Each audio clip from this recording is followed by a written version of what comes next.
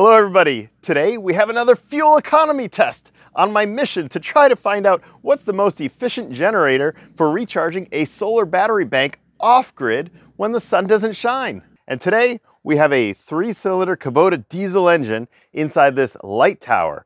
We're going to find out how fuel efficient it is at charging an off-grid solar battery bank like this one. So here we go.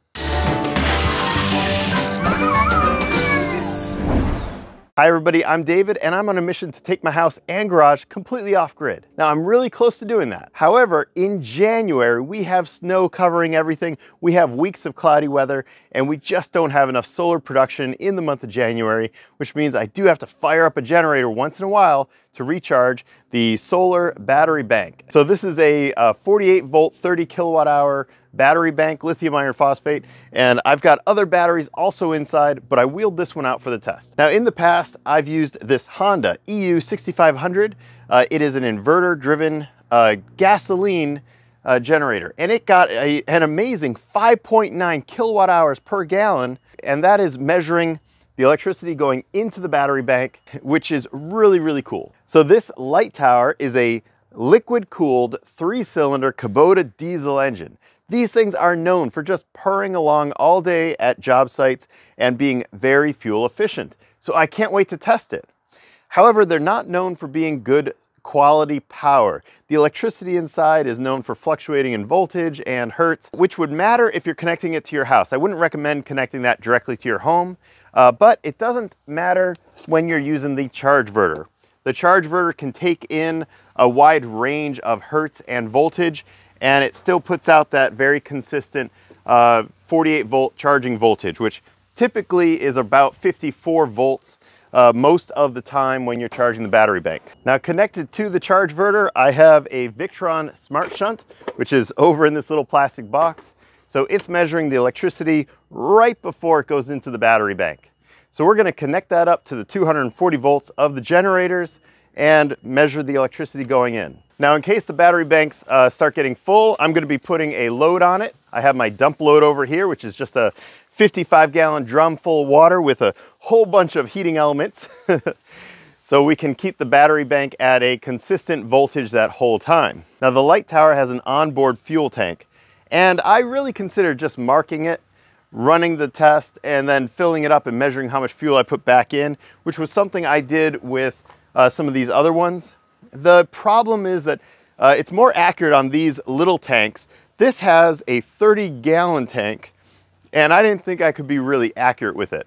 So instead, we'll take the fuel hoses off, we'll connect the fuel hoses up to this big measuring cup, and hopefully we'll be a little bit more accurate that way. To quickly recap some of the other generators I've tested, we have the Honda EU6500 gasoline air-cooled engine, and it got 5.9 kilowatt hours per gallon, which is really great for what it is. I thought it was going to do worse. We have an Army MEP 831 Alpha. This is a single-cylinder air-cooled Yanmar diesel engine, also inverter drive. That got 8 kilowatt hours per gallon. I also had a homemade, a little Harbor Freight engine that I connected to an alternator. That got 4.9 kilowatt hours per gallon. So I'm really excited to see what this 3-cylinder Kubota diesel can do.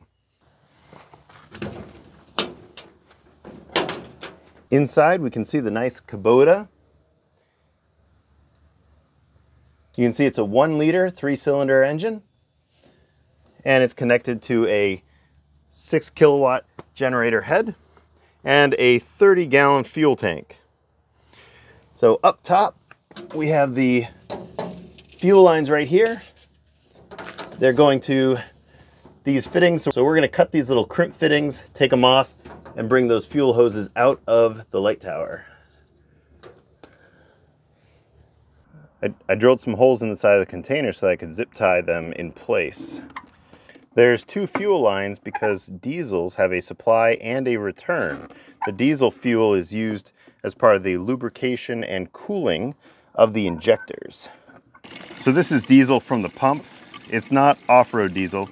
I could save a little bit of money if I went with off-road diesel, but this is what was available.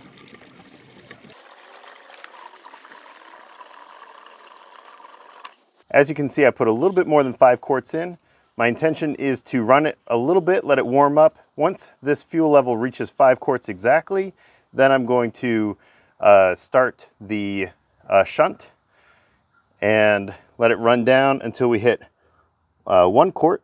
That will be 1 gallon, 4 quarts to the gallon.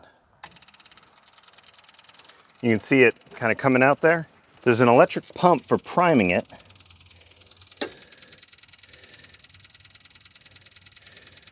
Okay, so now the electric pump ended. There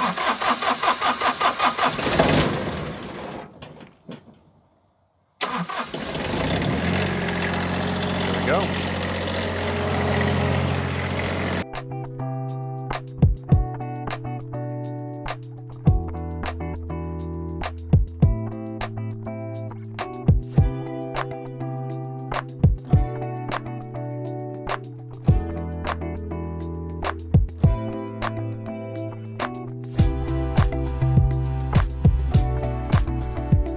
We have roughly about 100 amps going into the battery bank and about 95 amps or so going into the load bank.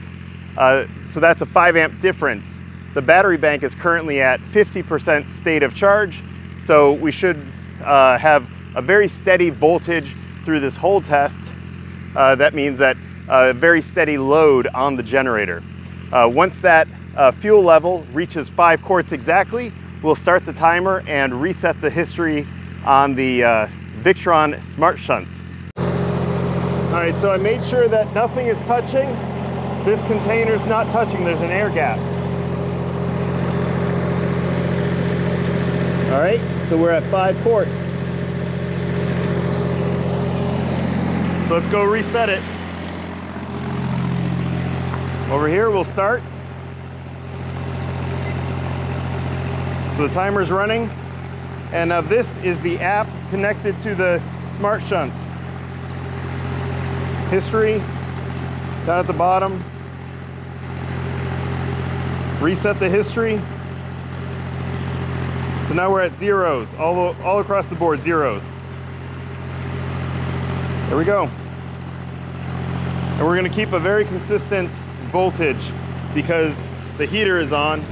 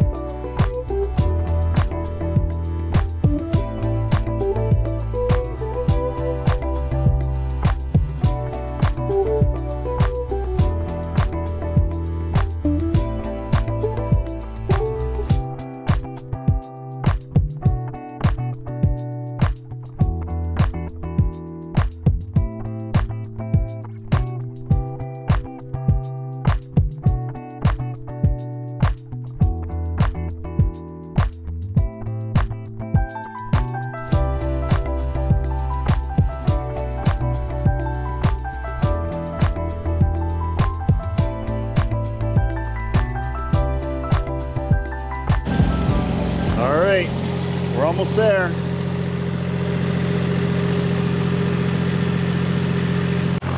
All right, exactly 1 gallon used, an hour and a half.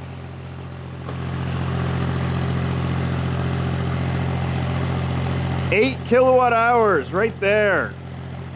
8 kilowatt hours is our big mark.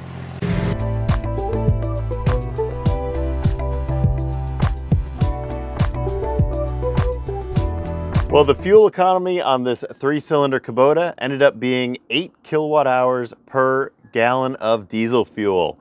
So it ended up being the same as the 831.